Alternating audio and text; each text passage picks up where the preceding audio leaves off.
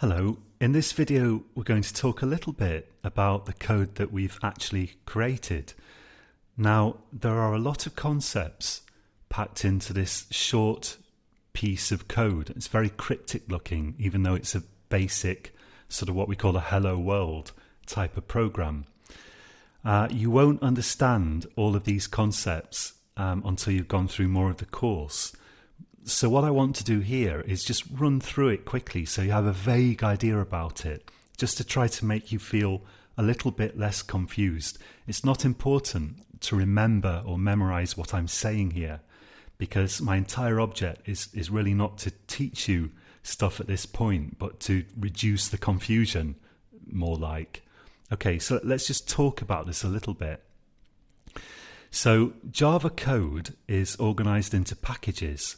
We create text files with the extension .java and we group them together in what we call packages. We created one package called hello, and that's why this app.java file starts with the statement package hello. It finishes in a semicolon, and that's very important. Many programming languages use a semicolon to end a statement, and a statement is it's like a sentence in English. It's a little bit of computer code that does one particular thing, and it ends in a semicolon. Following that, we've got a definition of a class. A class is like the basic unit of Java code. You can have multiple classes in one text file, but usually, most of the time, you create one class per text file in Java. And usually the class has to have the same name as the file that it's in. So that's why we've got a class here called app, and it's in a file called app.java. Capitalization is also very important. The class has to have an uppercase first letter, and so does the text file that it's in. You can't have spaces or weird punctuation in it or anything like that.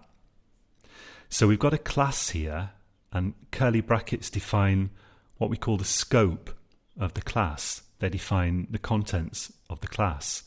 Within the class, we've got a single subroutine. That's a block of code that contains a bunch of statements that actually accomplish something.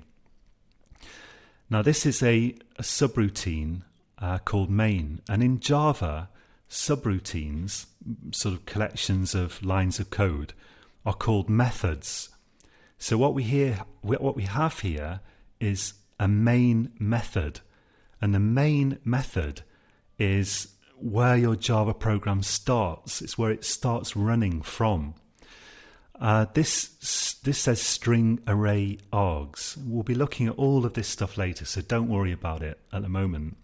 But this would allow us to pass in information from the command line if we are running this program on the command line. It's a collection of bits of text essentially, but it doesn't matter for the moment. So we've got this main method, this main subroutine, and the scope of that is again defined by two curly brackets. So there's a method called main, and then we've got some content of it that goes between two curly brackets, and all of that is nested inside this class definition. And what is the actual content of our main method here? Well, it's one single statement, and this says system.out.println. Print in programming terminology means to display on the console. So when we talk about printing text, and we don't mean anything to do with an actual printer, we just mean display it on the console, print it. So we've printed hello world on the console down here. I don't know if you can see that down here. There we go. We printed that text. The text that we wanted to print is enclosed in double quotes here. So this is just normal, ordinary, human readable text. The only unusual thing about it is that there are some things you can't put in there because they have a special meaning in Java. So for the moment, just stick to ordinary text. But you can have spaces and things in, because between these double quotes, it's just ordinary text. And that, because this is a statement, this bit here, it finishes with a semicolon. And system.out.println, println, it says. It's a mouthful, and we'll look at. You'll understand more about what that is later on, but just understand for a moment that this is how we display text on the console in a Java program. That's all it is. This actual text is called an argument to this method print line.